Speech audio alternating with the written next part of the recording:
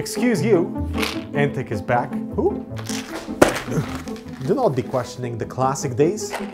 Always loved me a classic, you know? The legends are back. Who? Maybe we shall build. Now, many of you are probably familiar with Antec and their pretty epic history like 15 years ago. And the last time I worked with one of their cases was almost 8 years ago, which was disappointing for like 90% of it. But they've got me interested in a new Performance One FT. Let's see if the legends are truly back and do a fun experiment to help you with future airflow and cooling ideas. So the concept is really trying to figure out how many fans do you really need for an AIO machine. This is a 360 AIO. We of course also have an air cooler, this beautiful Noctua one. So this video is going to be more relevant for more good people, using the Performance One as an example because this thing has a lot of fan slots, okay? So first, behind this easily removable front panel, we have triple 140mm fans that are included with the Performance One FT. I mean, with a name like Storm 14030, I'm expecting some good performance out of these. It also looks like there's enough clearance for them to be installed outside of the frame. Also, is it just me or does the front remind you of a front of a vehicle, a particular Lexus? I see what you're doing there, Antec. Of course, there's a 120mm fan in the back, just don't forget to peel the plastic. Then we have 3 internal 120mm mounts right on top of the power supply shroud. Now there's not enough height clearance for them to go underneath the power supply shroud, so they have to stay on top, and that eliminates the bottom PCI bracket. At the top we have a removable metal cover. Underneath here we have a dust filter and an entirely removable fan bracket as well. 1, 2, nice, for easy installation outside of the case, you know. This would 100% simplify any cable management for the top of your motherboard. And this bracket will support triple 120s or 140s, so we'll definitely utilize that. This is really going 0 to hero with Antec products. They are AIO, power supply, fans, case. My gosh, this is almost like it's sponsored by Antec, which thank you so much for the partnership. I do want to prove that we're not shills and this is a legitimately like a well-performing enclosure and those front fans are putting in the work. So when we look at our charts, this is right in the middle of the pack. And even though I would love for that front panel to be slightly more open, because when we do remove it, we do drop a few degrees.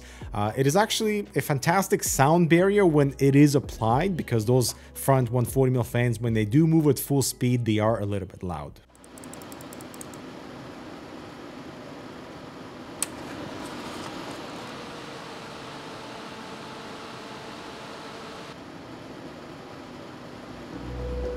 That front panel, man, is a fantastic sound barrier. I was not expecting it to block that much noise. The GPU is also totally under control with the Performance One FT. So the only thing I had to do was put in my fanciest hardware, an RTX 4080, the 13700K,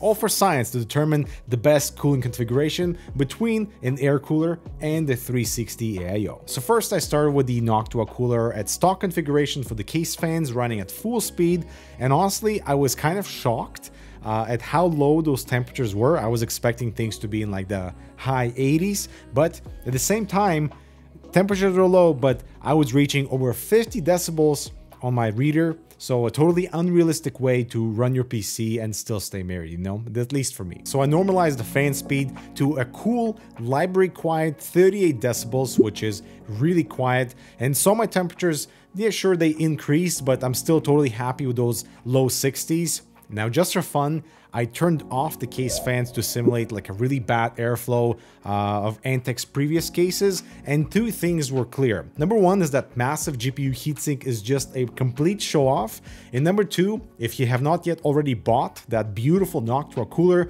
for the performance, you should buy it for the looks. So then what I had to do is insert 6 more fans, 3 on top of the shroud and 3 on top of the case. But to be fair, the fan right above the power supply is completely blocked by the rectangle underneath. But to my surprise, temperatures on the CPU got worse by a few degrees versus my initial stock configuration, and this makes total sense as we're now introducing vertical air movement, so that heat from the GPU is probably getting intertwined with the CPU cooler. And also because I'm running everything at 100%, not only is this system incredibly loud at like close to 53 decibels, but there's a lot of turbulence inside the case for airflow, and air is not getting to where it needs to be efficiently. Bringing those fans down to 50%, I am once again shocked at how bad this configuration really is for the CPU cooler, as it is 6 degrees hotter versus my stock setup. So the takeaway is to stick to this horizontal air movement when you have proper front intake, because otherwise cool air isn't going where it needs to be. Now, because we have 6 fans that can do vertical air, so 3 in the shroud and 3 at the top, I rotated the cooler into the chimney mode, and my goodness, I did not expect the following results. So regardless of stock configuration or with those 6 additional fans, temperatures were basically identical with horrible CPU temperatures, which makes sense since the graphics card basically blocks most of the intake air for the CPU, plus anything that gets in there is already kind of warmed up by the GPU. But still, I did not expect the temperatures to stay the same, 6 fans versus 12 fans. But the takeaway is that chimney mode for these types of cases with this type of airflow is an absolute no-go. And so then I swapped out the air cooler for the 360 AIO, and I'm running these tests for 30 minutes just so that we can let the liquid inside the AIO come to temperature and equalize. And turns out this is actually the most ideal scenario because all the heat from the CPU is exhausted directly from the top, allowing the GPU to remain super cool when you blast it with air.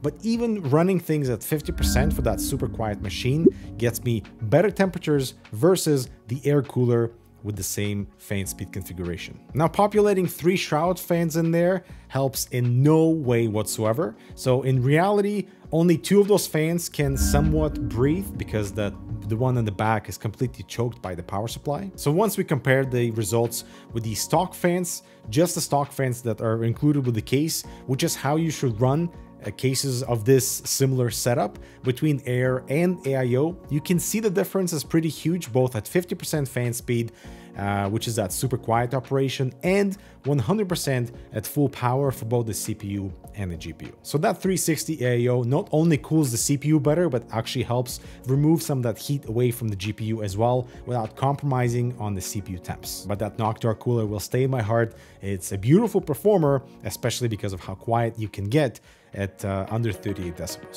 So one of the most interesting things for me about this experiment is really figuring out that if you have sufficient enough intake from the front, you don't need to do anything in terms of adding additional fans for the top or the power supply shroud. I mean, $159 is not cheap, but you also get really good airflow out of the box and fantastic 30mm fans that come with the case. So anything you can populate in there, and I've reconfigured this case 4 times.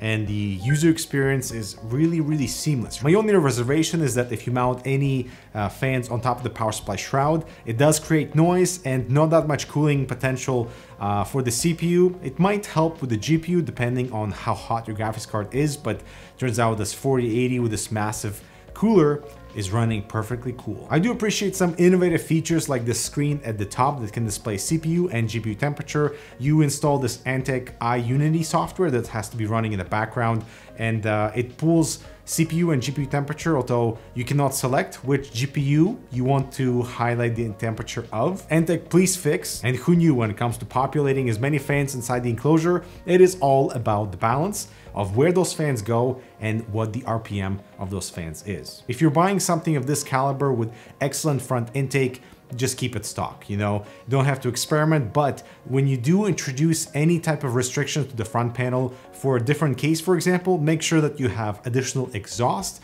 as that in my previous testing has definitely helped. So the question is, Antec really back? They're definitely on the right track to grab some market share, and even though this is a sponsored video, I like this case.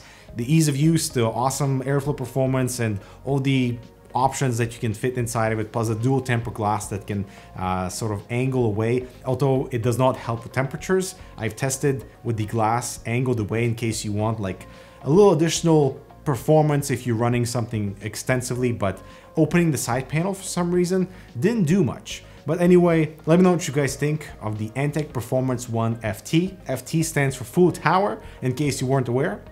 And yeah, I'm Dmitry. Thanks so much for watching. I'll talk to you next video.